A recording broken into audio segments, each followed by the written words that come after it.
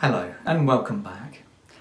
In this lesson I want to describe some ways in which you can interact with the audience so that their attention is focused on you. I'm sure that all your presentations are very stimulating, but just listening can be hard work and some members of the audience may have trouble following everything that you say. Today I want to show you some simple but effective questioning techniques so that the audience can focus their attention on you. Firstly, asking the audience early on to respond to a yes/no question is a very easy but effective technique to get them to interact with you. It can create a good mood and make them feel very positive. For example, suppose you want to know where people come from in the audience.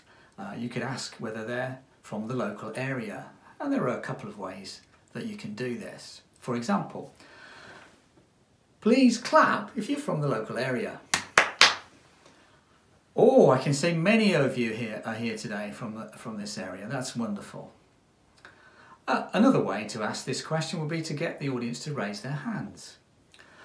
Please raise your hands if you're from the local area.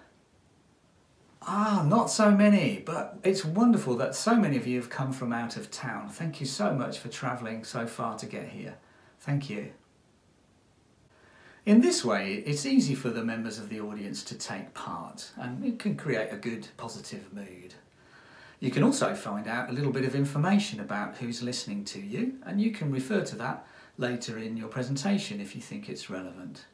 In this case, I could find out where the audience comes from, and I can refer either to the local area or to some information from out of town. A second way to interact with the audience with a question is to ask one that has an unexpected or surprising answer. For example, I'll ask you a question. How many children live in poverty in Japan? Is it 1 in 600? Is it 1 in 60? Or is it 1 in 6? Okay. Raise your hands if you think it's 1 in 600. Okay, raise your hands if you think it's 1 in 60. Thank you. Okay, raise your hands if you think it's 1 in 6. Okay, now many people know that Japan is a relatively wealthy country, so it might be a surprising answer to find out that 1 in 6 children live in poverty in that country. So you can see, I hope, that this kind of question will stimulate your audience's thinking and get their attention, and they'll be drawn to know why you gave them such a surprising answer.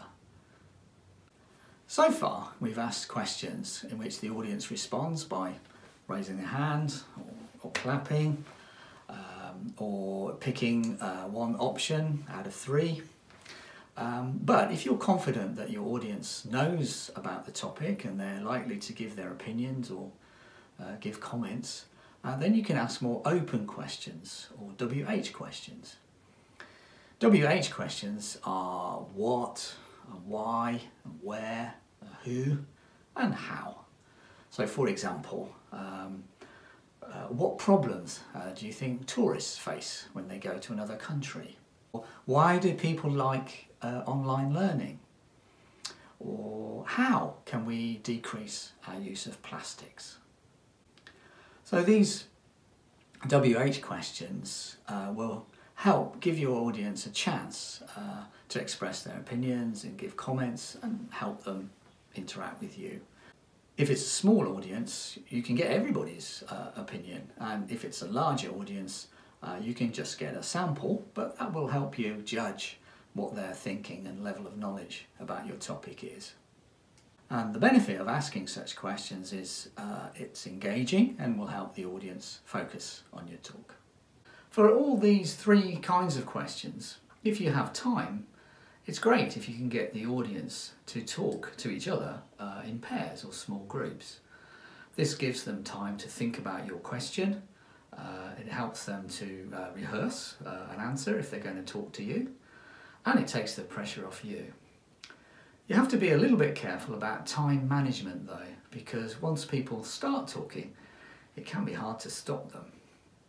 You could use some of these phrases if you'd like to stop the talk. Thanks, please stop now. Thank you, we have to move on. Thank you, time is up. And you can use these phrases to get their answers. Now I'd like to hear your opinions. Okay, who would like to answer the question? Do you have any comments? Would anybody else like to comment? When people answer, try to give an encouraging comment back to them. This will lift the audience's mood and promote a supportive atmosphere. Here are a few phrases that you can use. Very interesting. Thanks for that. What a great response. That's a great idea.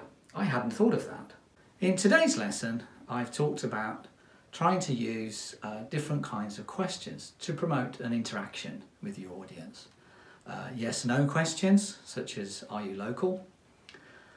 Surprising questions, such as how many children live in poverty in Japan?